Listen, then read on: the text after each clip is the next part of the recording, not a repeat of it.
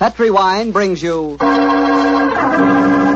Basil Rathbone and Nigel Bruce in the new adventures of Sherlock Holmes.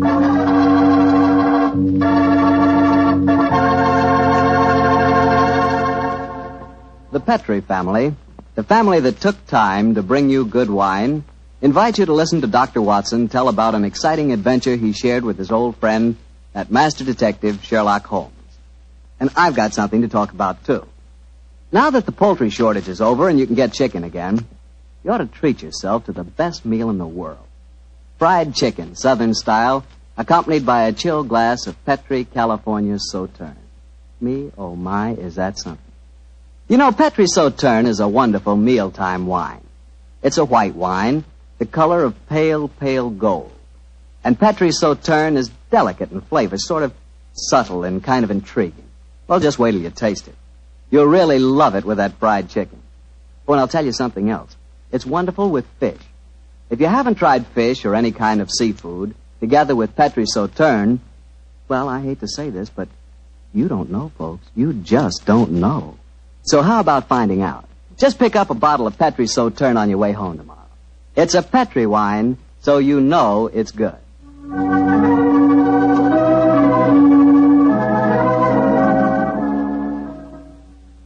And now let's see if our old friend Dr. Watson's expecting.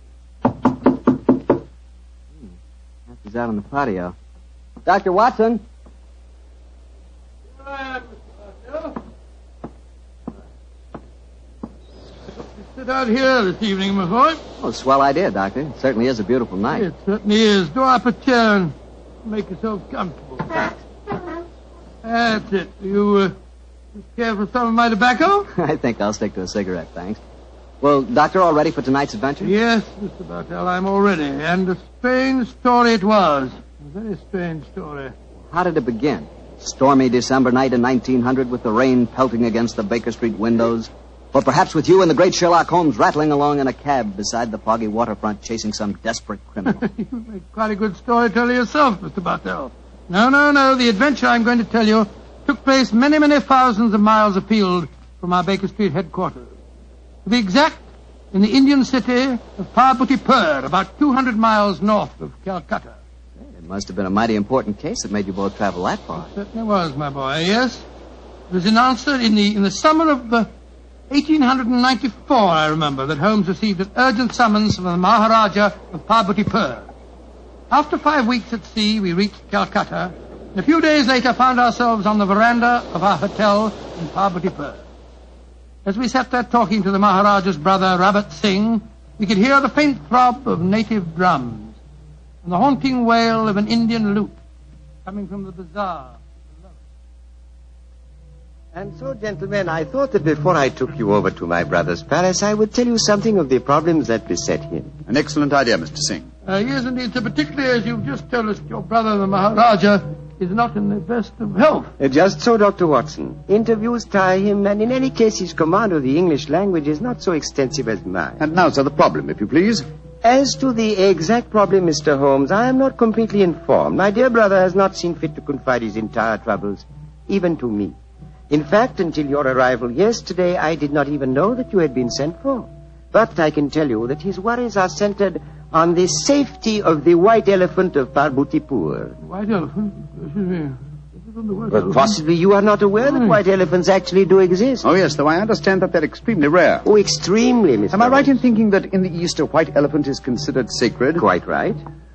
Pray continue, sir. Well, in 1750, the first white elephant was presented to my great-great-grandfather, and with it came a legend. The legend that the Maharaja's rule would be happy, healthy, and successful only as long as the elephant flourished. If the animal were to die, then the reign would come to an end, and the Maharaja was doomed to a sudden death. Mr. Singh, who was responsible for the origin of this legend? Oh, a good and wise man who traveled from the mountains beyond Nepal. He it was who brought the first elephant to my great-great-grandfather. And how has the legend worked out in actual practice, sir? Its prophecies have come frighteningly true, Dr. Watson. Oh? The first elephant was killed by his mahout, his own keeper, after my illustrious ancestor had dismissed the man for incompetent. A week later, my great-great-grandfather was himself killed in a native uprising. And so it has gone on, gentlemen, since then. Amazing, simply amazing. When the elephants have died, and they have always died, the Maharaja of Vaputipur has died a violent death soon after. And as each new Maharaja has succeeded to the title, the wise man from the beyond the mountains has appeared, and with him, a new sacred white elephant. He last appeared 4 years ago when my brother inherited the title. But it can't still be the same man, sir. Why not, Doctor? Well, I mean to say, that'd make him a couple of 100 years old. A trifle less, I fancy, Doctor. Really, my dear sir, seems to me your story's the wrong way round. Men don't live to such an age, whereas elephants are noted for their length of life. That's true, Watson, but apparently not the sacred white ones of Parbatipur. Mr. Singh, in the event that your brother's death, who would become the Maharaja? I should, Mr. Holmes.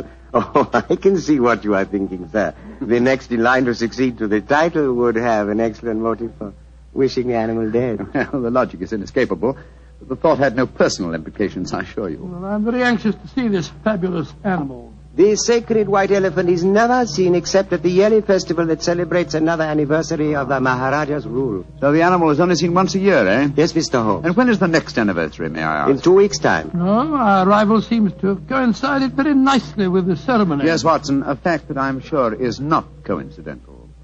Well, Mr. Singh, I'm very glad that you told us the legend of the sacred white elephant, and now I suggest that you take us to the palace. I'm most anxious to make the Maharaja's acquaintance.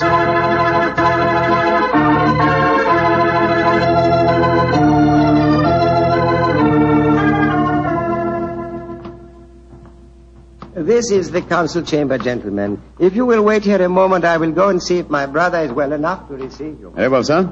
On my soul, Holmes, I'm not easily impressed, but this palace is absolutely staggering in its magnificence. Yes, it does rather take one's breath away, doesn't it? I think it does. This floor is of the finest marble, and unless I'm much mistaken, that magnificent rug is a genuine Baccara.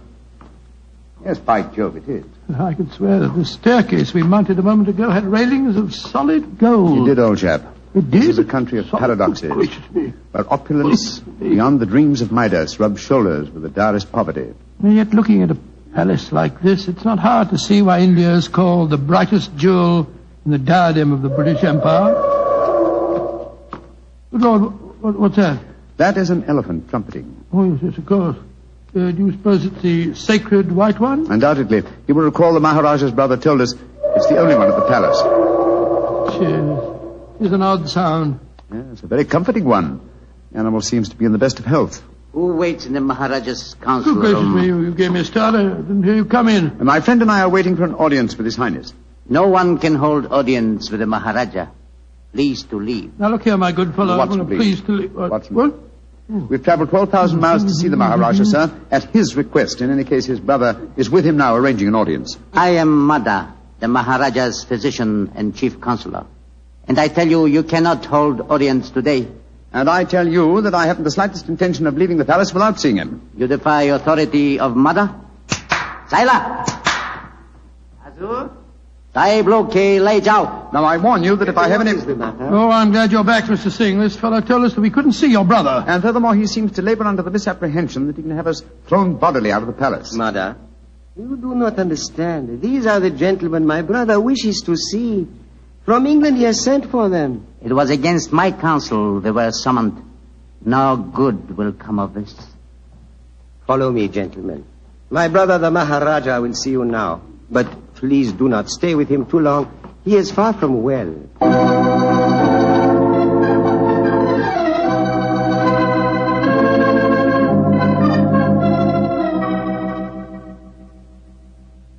Mr. Sherlock Holmes, Dr. Watson, I'm so happy you have arrived here safely. It was great imposition to ask you to travel so far. Oh, not at all, sir. I only hope we can prove of material assistance to you. Ranji, Yes, Rabat? I wish you would permit Dr. Watson to examine you. No, just what I was about to suggest myself, sir. In fact, I brought my medical bag along just in case. Mother would not approve. Mother not believe in Occidental medicine. I do not trust Mada. I do not think he wishes you to get well. Please, Ranji, let the doctor examine you. Very well. But you not tell not, mother. And now, what seems to be the trouble, Your Highness? My eyes, they torture me. Night and day, they torture me. Yes, I noticed they seem very inflamed. Now, let me take a look at them. Yes. Now, open them a little wider, please, sir. Eyes throb, burn, night and day.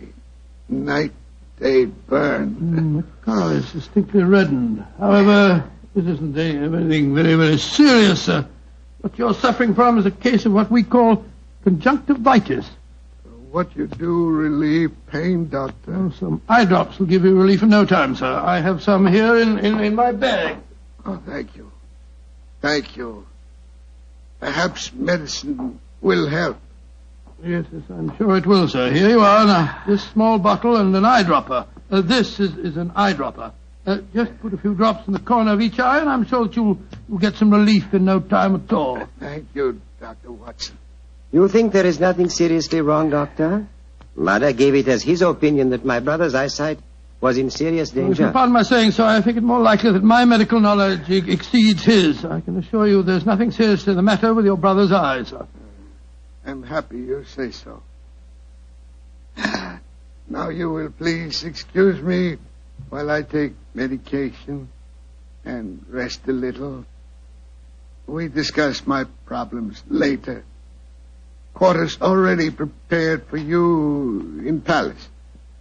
You do not mind, Mr. Holmes? Not at all, sir, though in the interim I should like to employ my time to the full by inspecting your sacred white elephant. No, that I cannot allow.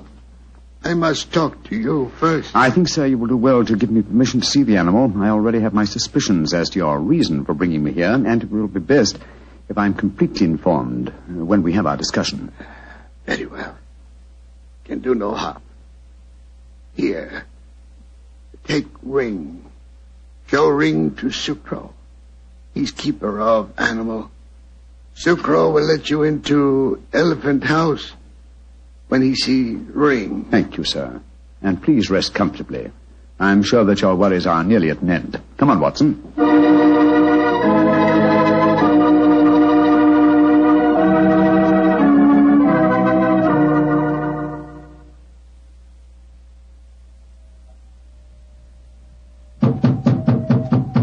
Well, they told us this was the elephant house. Why in thunder doesn't the keeper open the door? I imagine because his mind is preoccupied with music. Knock again, old fellow, will you?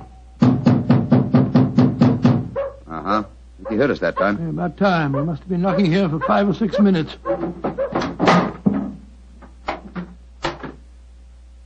Salam, sir. Ia monte. Padahati tekniko asti. Tum dekni ne sekta. Sekta. Maharaja side. Kumko asti matik dio. Potato sab. Either out. Say, Holmes, the Maharaja's ring certainly seemed to do the trick. He didn't want to let us in until you showed it to him, did he? Good and faithful servant, our friend Sucro. Here, kutai. Here. Hati, pagir. Tagir. Kasamapik. Nejutai sab. What's happened, Holmes? The white elephant has disappeared, Watson. Disappeared? That's ridiculous. Elephants don't just disappear. Dia kariga sab. Maharaja side kibolo. Kali umkabolo. Potato sab. Potato. Where's he going? I told him to go to the Maharaja and give him the news.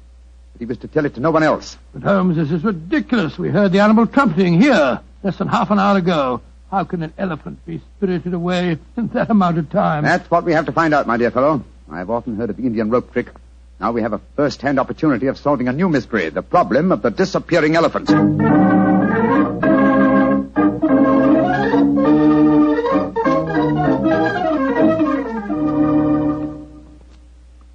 Holmes, this is farcical. We spent half an hour searching this elephant house. After all, an elephant isn't exactly insignificant. I doubt if you're going to find it under those boards in the corner over there. True, Watson, but nonetheless, there are interesting clues to be observed. Clues? What clues? Come over here, old chap. Bloodstains. Great Scott, you're not suggesting that's elephant's blood? It's hard to say, though I would venture the opinion that it would require the blood of several human corpses to produce an equivalent amount of blood. In any case, you will notice that the stains are dried and old. Hello? That must be the elephant keeper back from the palace. Now, Watson. It's Mara, the Maharaja's physician. Mr. Holmes, Dr. Watson, at once you must come back to the palace. What's wrong, sir? It is the Maharaja. Death has come to him. Dead? Great heavens. Exactly what happened? Sukro, keeper of the elephant, came to the Maharaja. He said he had a most important message to deliver. He had. I told him to deliver it. Then what happened? A few moments later, I heard cries. I went to the Maharaja's room and found him in delirium.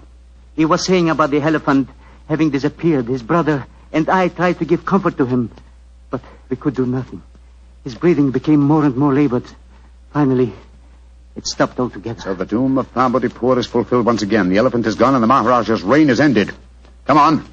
We must go to the palace. Yes, I must examine the body at once. You're certain it was a natural death, Mr. Mudder? Positive, Mr. No Holmes. symptoms of poisoning, for example? Mr. Holmes, I have read some of your sensational stories in which obscure deaths are attributed to a subtle oriental poison unknown to Western science.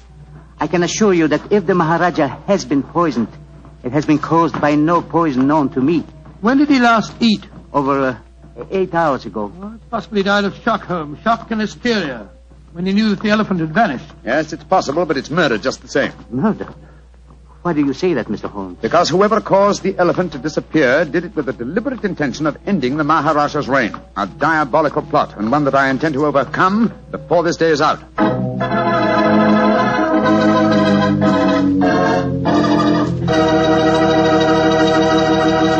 Dr. Watson's story will continue in just a second, so all I'm going to say is, if you like a swell red wine with your dinner, well, then you should know about Petri California Burgundy. Petri Burgundy is a rich, hearty red wine that's just wonderful with hamburger and beef stew and pot roast and chops and just about any meat or meat dish you can think of. And, of course, if you can get hold of a steak or a prime rib, well, then you've just got to serve that with Petri Burgundy. Petri Burgundy is a swell mealtime wine. The best friend a good meal ever had. No kidding.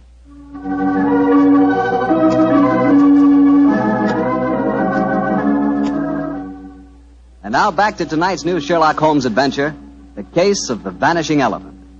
Tell me, Doctor, did you examine the Maharaja's body? Yes, of course I did, Mr. Bartell. Holmes was convinced that the Maharaja had been murdered, but I could find no trace of foul play.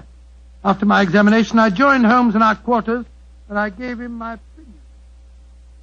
Found out anything?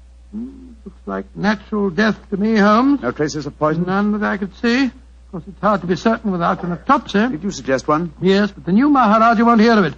It's against their religion, apparently. Yes, I was afraid of that.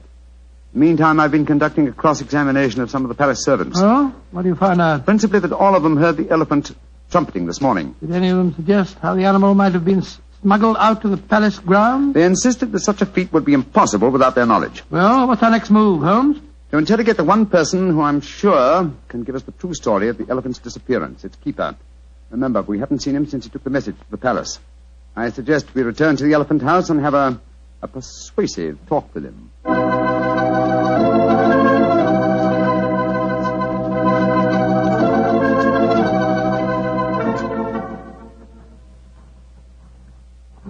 This must be the house. It's the only one that's near the elephant pen.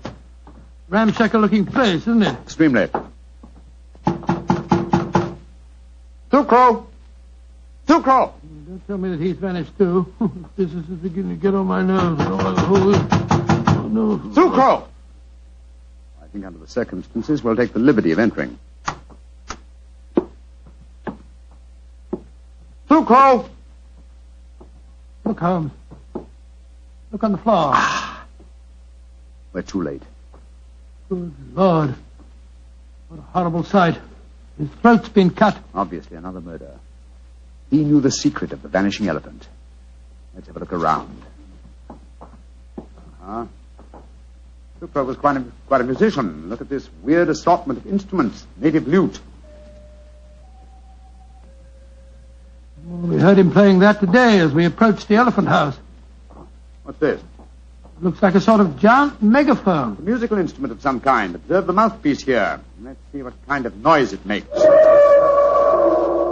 Great Scott. The instrument sounds exactly like an elephant trumpeting. Of course. Numbskull, why didn't I think of this before? Come on, Watson, back to the palace as fast as your legs can carry you. The mystery is solved.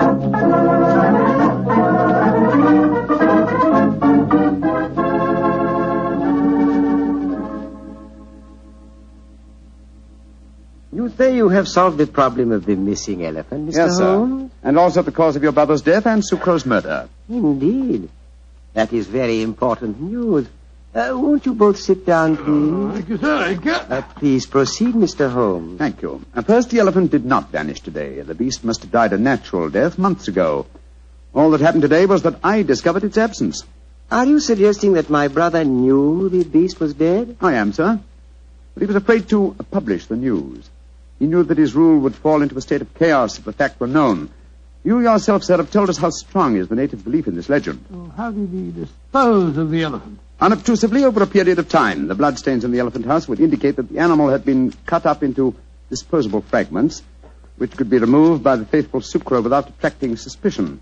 All this time, though, the elephant horn was blown at suitable intervals to indicate that the sacred animal was still alive. But if the Maharaja knew the beast was dead, why did he die of shock when he received the news? I think the answer to that question, Dr. Watson, would be that my brother died of shame when he knew that his imposture had been discovered.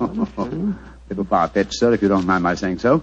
Now, I'm certain the reason your brother brought me to your country was to reveal that imposture to me. He knew the day was coming soon when he must show the elephant to his people.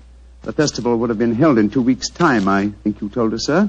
I imagine that he wanted me to devise a method of smuggling a new white elephant into the palace grounds before that time. Tell me, Mr. Sherlock Holmes, why did my brother die today? Because he was murdered. Just as Sucro was murdered later. Murdered? How? Oh, very ingeniously. By poison, but not, as you might expect, by any subtle Eastern poison. No, one of the most recent of Western poisons was used. A poison unknown to Oriental science. Delirium, followed by a strangulated breathing, is highly typical of the newly discovered poison hyoscyamine. He hadn't eaten for 8 hours. True, Watson, but you see this hyoscyamine was administered through an eyedropper. Good heavens, an eyedropper. The poison penetrates with unusual ease through the membranes of the eyes, if you will recall. Yes, you're right, by Joe, it does. Must have been that physician fellow, Mardo, whatever his name is. No, my dear chap. This has been a case of confusions. Let's do a little clear thinking now, shall we? You see, we were deceived by the apparent sequence of events. We discovered the elephant missing and thought that fact had caused the Maharaja's death. Whereas his murder was quite a separate matter. The poison must have been placed in the eye drops while we were in the elephant house. Precisely, dear chap. And when the murderer saw how the problem of the missing elephant confused us, he killed its unfortunate keeper to prevent us from learning the truth. Yes, you're strangely silent, Mr. Singh. Am I, Mr. Holmes? I am fascinated by your flow of unassailable logic. Of course, you realize that I am now the Maharaja, the King of Kings, an absolute ruler with all power, including that of the police. Do you care to denounce the murderer to me? Oh, come, sir. I think it's time the buttons came off our foils. I'm well aware that you studied medicine at the University of Edinburgh. You had the motive, the opportunity, and the knowledge to kill your brother. The murder of Sucro was probably performed by an underling. Great Scott, what a shocking You are a disgrace. clever man, Mr. Holmes. A very clever man. Clever enough to realize that an absolute ruler, a ruler with all powers, including that of the police, is not apt to denounce himself. Again, your logic is unassailable. Goodbye, gentlemen. I trust your voyage home will be a pleasant one. I warn you, sir, that I shall make a full report of my findings in this case to the British Commissioner for this state. Why should he prove more effectual than the great Sherlock Holmes? Goodbye, gentlemen, and bon voyage. Filthy murderer. Makes my blood boil to think that he can't be brought to justice. He can, and he will be. The civilized laws of the Occident cannot be enforced here, then we must fight him with his own weapons. What do you mean, Holmes? That we have a farewell talk with Mr. Mada, the dead Maharaja's physician, friend, and counselor.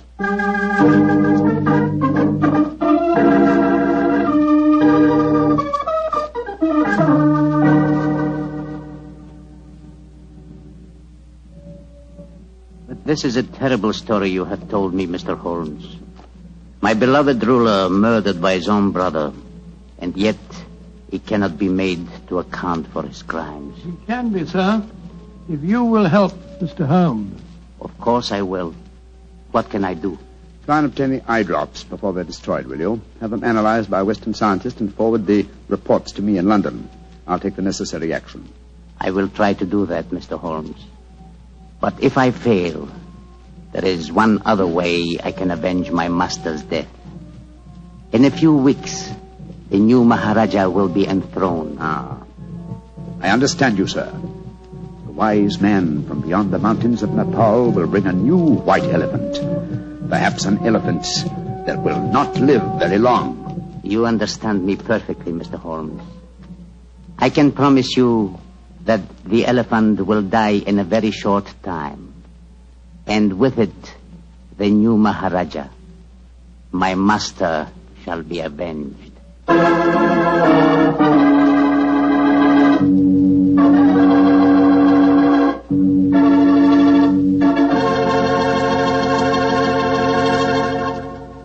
That was quite a story, Doctor. Quite a story. And tell me, what did happen to the next white elephant of Parvati-Pur? By an extraordinary coincidence, it died the day after the new Maharaja's enthronement. And that scoundrel was himself killed in an uprising that occurred just a few days later. You know something? I think I could be very happy as an Indian Maharaja. Oh, really? Mm-hmm. Beautiful palace, Yeah. beautiful women, beautiful jewels. And every year on my birthday, the natives would give me my weight in gold. You know, I could learn to like that. That is, if I tried. Yes, and every week you'd speak to your subjects over the radio and tell them all about Petri wine. Oh, now, wait a minute, Doctor. I don't always talk about Petri wine. That's right. You don't always talk about Petri wine. You've got to sleep sometime. All right, go on. Kid me about it. But Petri wine is worth talking about. After all, what other wine has the tradition behind it that Petri wine has? Don't forget, the Petri family has been making Petri wine for generations. Since way back before there were electric lights and telephones and things like that. They've been making Petri wine since the 1800s and handing down from father to son,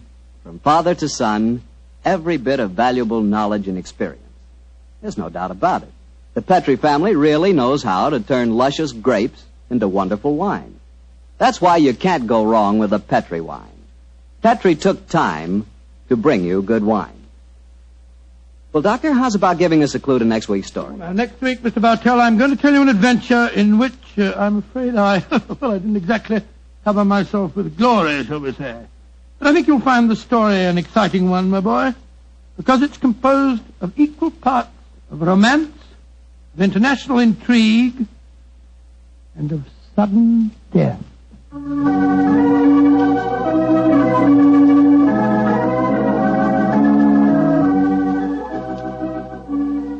Tonight's Sherlock Holmes adventure is written by Dennis Green and Anthony Boucher and is based on an incident in the Sir Arthur Conan Doyle story, The Engineer's Thumb.